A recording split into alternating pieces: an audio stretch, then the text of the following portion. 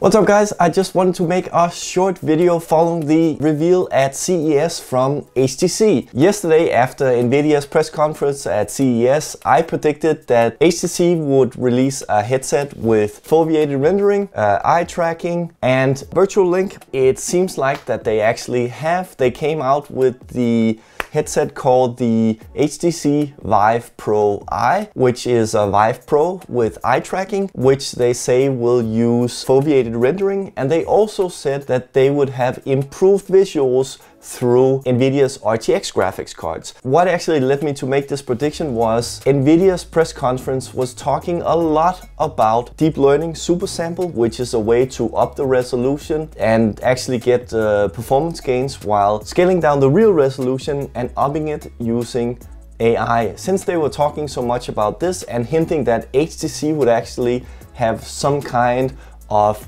a presentation linked to that, I thought, okay, they're going to do something with a deep learning super sample, which is probably going to be foveated rendering. But if you need to do foveated rendering right, you need to have eye tracking. Henceforth, foveated rendering, eye tracking. And since Jensen from Nvidia was talking a lot about the new RTX cards and how they have virtual link, I thought that virtual link will be something they will be working on. Additionally, they also said that they are releasing the Vive Cosmos. So what is the Vive Cosmos? It is what looks like a standalone headset. It has 6 degrees of freedom controllers. It has a flip-up screen and it has 2 cameras in the front and 2 cameras in the side.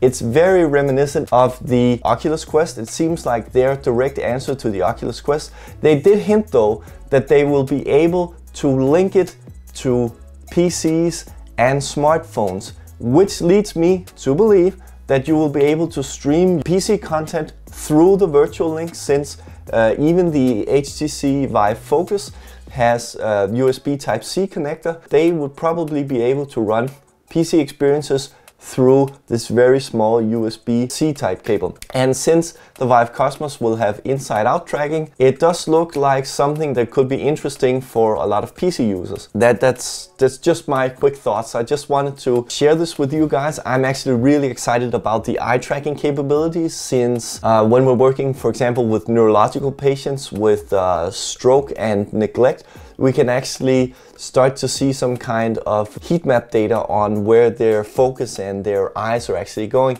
There are some great people, Jim Jensen at the Hammond Neurocenter, who's actually making a lot of research about this subject right now. So guys, just a quick rant from me about the new releases from HTC. Have a good day out there.